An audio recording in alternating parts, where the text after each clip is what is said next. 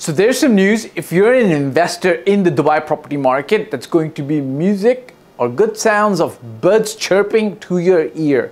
Why? Because it's going to translate into more money into your pocket, okay? It's to do with service charges. Let me share that news with you right now. Show reel first.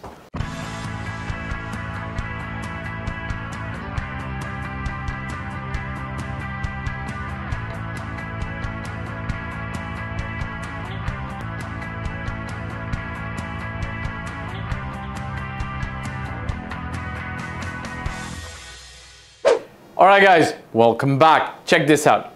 One of the things in the Dubai real estate market, which is super critical, is the service charges that you end up paying for maintaining that property, whether you're a landlord renting your property out or you're living in that property yourself. You cannot escape service charges, generally speaking, in the Dubai market. If you want to identify properties that have the lowest service charges ratio to the rent that you can collect, look, there is a link below. Hit it, click it. We'd be more than happy to work with you and get you those best investment opportunities. Don't forget to hit the like, subscribe and bell icon, and obviously show us some love in the comment section. Ask us a question, we'll answer you. Guys, listen, this is how service charges work. You've got a building, okay, essentially speaking, or you've got townhouses, okay? So let's say townhouses or villas, okay? Now, to maintain the facade of this building, the common areas, the swimming pool, the security services, the concierge, maybe there's valet options, all of this is paid for by all the owners that live in that property, okay? They contribute according to the square footage that they own, okay? So essentially speaking, if you own, if the total service charges of a building are 100,000 dirhams, okay, and there are 1,000 people living in that building, everybody's going to pay 100, which then translates to 100,000, which then goes to maintaining the building. How are these service charges decided? Who decides them? Are they random? Are they arbitrary?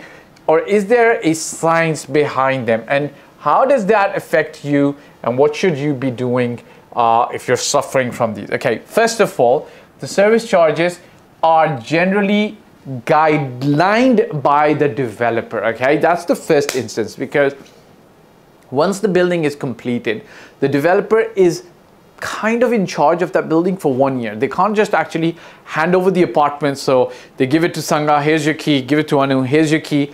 Live merry, have a good time, see you later. Any problems, solve it amongst yourselves. We're not responsible, we're leaving. That is not going to work, right? Because what do you know, right? Maybe Anu's only using it as a holiday home, right? And you're just going to come here for a month and don't want the headache to actually manage the corridors and the common areas and the fire spills, whatever, right?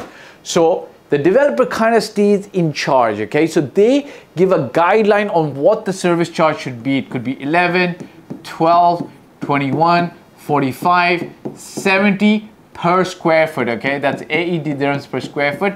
It depends on the area, okay? So every area has a guideline, okay? So there's a guideline on every area. This isn't written in stone. RERA doesn't do this, but obviously we already know, like the business bay, it's going to range from 11 to 18, 19, 20 dirhams per square foot.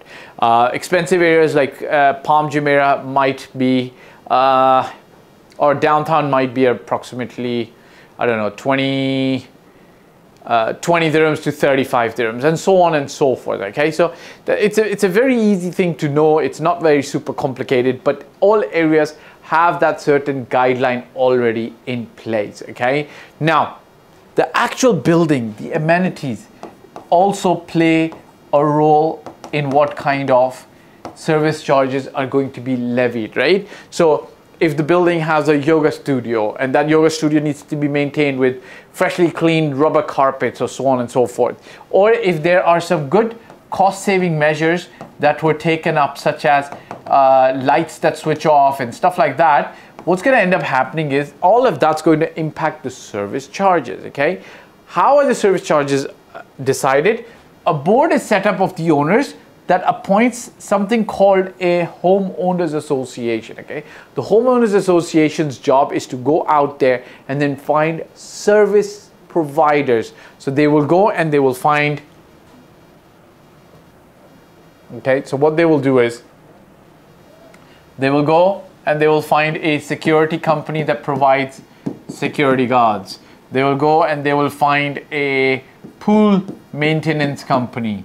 Okay, they will go and they will find an elevator maintenance company like Mitsubishi, so on and so forth. Now, what ends up happening and why sometimes service charges have gone like way too overboard is, essentially speaking, the homeowners, how can I say this? The homeowners association sometimes isn't really scrutinizing why the costs are high and they're not bringing them down. The good news is that RERA, about 5 to 6 years ago, I think the pandemic's kind of slowed this process, hired 4 auditing companies, 4 or 2 auditing companies, the big ones, and gave them like, I think 20 to 40 buildings and their service charges to audit.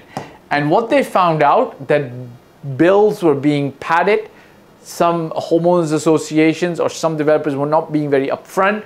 So what RERA did as a directive was ask everybody to bring down their service charges by 20 to 25%, which I have seen in key development areas happening. Okay, when a trend like this starts, it's only very, very soon that momentum catches up, and you're going to find that service charges in Dubai are going to actually come down.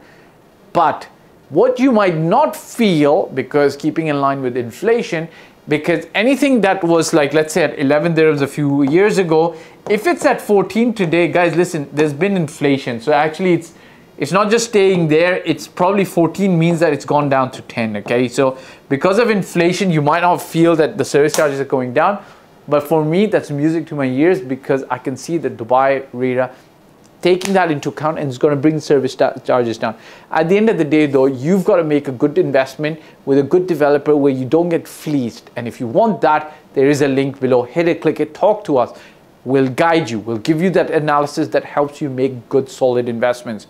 Don't forget to hit the like, subscribe, and bell icon, and show us some love in the comment section. Ciao for now. Hey guys, thank you for watching the video. I hope you liked it. My name is Fahd Dawood. I've been doing this for 15 plus years. I started in Toronto, Canada in 2006, and since 2007 I've been based in Dubai and doing real estate in Dubai. Look, if you're looking to work with me, there's a form below and my mobile number. I do paid consulting. You can also get help from my team for services. If you like the video, press the like button, press the subscribe and the bell icon, and share it with your friends who you feel would be able to benefit from the content of this video. Last but not the least, I'll repeat, me and my team's role is always going to be to help and select the best property for you. Your role will be to invest in that property, and we will in turn invest in your life and your future. Bye for now.